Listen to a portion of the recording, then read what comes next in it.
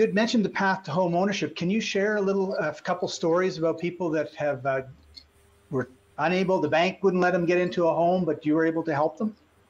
You know, there's so many. There's actually so many that I'm very pleased and blessed that I was able to please and bless a lot of great folks that came into our world. They saw what we were offering called the path to home ownership.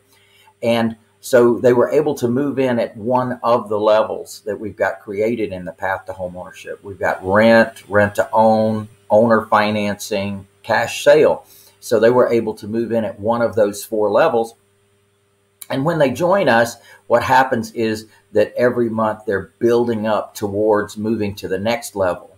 And at the same time, they're building up their credit so that they can qualify for a loan at a traditional lender. So one of the ladies, Ishay, that I'm thinking about, who just a hardworking person, had her own kiosk at a mall and doing her thing, making her own soap, making her own perfumed soap and lotions and things like that, and selling it to people. And she struggled. She worked hard. And in fact, a lot of her soap making occurred at the property that we actually ended up selling to her. But over time, she got with us, she stuck with us, she built up her credit, she built up her down payment, working hard, you know, as an entrepreneur.